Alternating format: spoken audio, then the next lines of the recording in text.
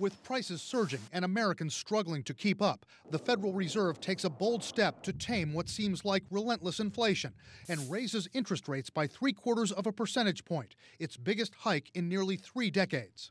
We at the Fed understand the hardship that high inflation is causing. We're strongly committed to bringing inflation back down, and we're moving expeditiously to do so. Is this too much of a hammer from the Feds? I don't think so. I think it's a strong move by the Federal Reserve to attempt to regain control of the narrative. What it could turn out to be is that a little more action today portends a little less in the future. A little less what, pain? A little less pain, a little less increase in interest rates in order to get the inflation job done. In fact, Federal Reserve Chairman Jerome Powell suggested the government likely won't make a habit of being this aggressive with interest rate hikes in the future. But he didn't rule out another significant increase in the coming months. When it raised interest rates 0.5 point last month, the Fed expected that would bring inflation down, but it kept climbing to a 40-year high. It was quite eye-catching, and we noticed that. This rate hike will affect millions of American households and businesses, pushing up the cost of borrowing for major purchases. For people who are first-time home buyers looking to get that mortgage right now, that's going to become much more difficult than it would have a few months ago. People who are in the market to purchase a car are going to have higher borrowing rates today than they did 3 months ago. Also feeling the pinch, people who are looking to tap into their retirement accounts soon. Their 401k balance is down by a lot, so they're going to have to maybe recalibrate on when they can retire. The rate hike comes on top of crushing gas and food prices, which have frustrated consumers in recent months, even forcing some to change their behavior. We're confined, we're just being like kept prisoners in our own little spaces because we can't afford to do anything. It's been bad. I am so not used to this. 8 gallons for $40. That's kind of crazy. Even with this hardship, the Fed chairman says he hopes the government can raise interest rates without plunging the U.S. economy into a recession. We don't seek to put people out of work. Of course, we never think too many people are working and fewer people need to have jobs. But we also think that you really cannot have the kind of labor market we want without price stability. So what can the average consumer do to deal with this rate hike? Analyst David Wilcox says right now it's really important not to overextend yourself credit-wise. Try to pay off your credit cards if you can, and don't borrow money for one-time big splurges like vacations or furniture purchases. Wolf? Brian Todd reporting for us. Thank you. Let's break all of this down with CNN business correspondent Rahel Solomon, Matt Egan, who's reporting live from the Federal Reserve, and our White House correspondent, MJ Lee. Matt, what more can you tell us, first of all, about how this rate hike will impact American consumers? Well, Wolf, this was a break-the-glass emergency move by the Federal Reserve. Inflation is on fire, and it's spreading.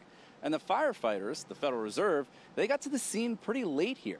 Now the Fed is moving aggressively, the biggest interest rate hike since 1994, all in an effort to get inflation under control. Now, for families, this means higher borrowing costs.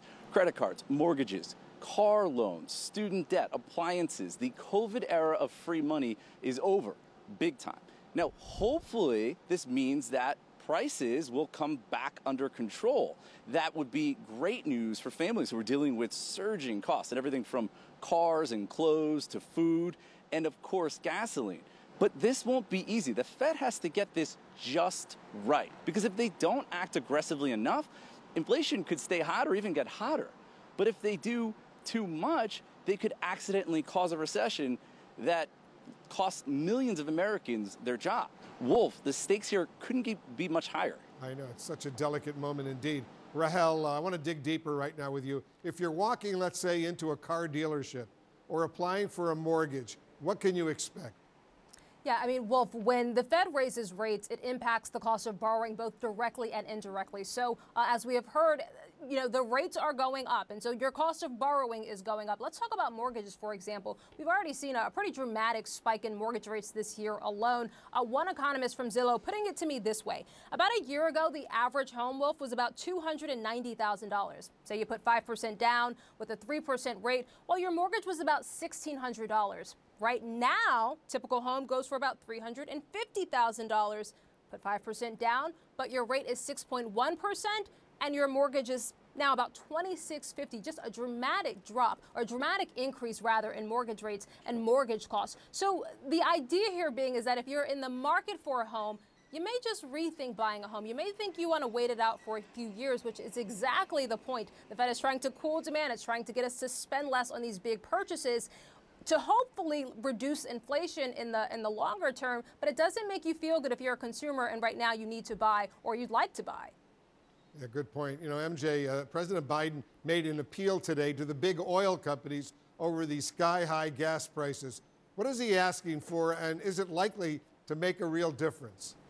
Yeah, you know, this is just one more sign, Wolf, that the president is trying to pull out all the stops to try to lower gas prices for American consumers. He wrote this letter to major oil refineries and basically raised 2 points. He said, one, he would like to see these companies really ramp up production. And two, he said he wants to send the message that the fact that they are really profiting so much from this moment is really not acceptable. On the ramping up front, he said, look, he knows that particularly during the pandemic, a lot of these companies had to shut down their refineries and really reduce their capacity. So he would like these companies to do everything that they can to bring some of these refineries back online. And then on the second point on these companies' high profits, he said, look, at a moment when the American consumer is paying so much and going through so much to even just fill up their gas tanks, that it's really just not acceptable for these companies to enjoy these profits. Now, what the president said in this letter is that he is going to call on his energy secretary to convene an emergency meeting. The White House has also said that he might use some other emergency actions to try to get prices down, maybe the Defense Production Act, but we don't have the details. Look, the White House has interestingly said that it is a patriotic duty for these oil companies to try to take these actions, though if you're being cynical, they are oil companies, so not sure that a letter from the president is going to change the conduct of these companies in any real way.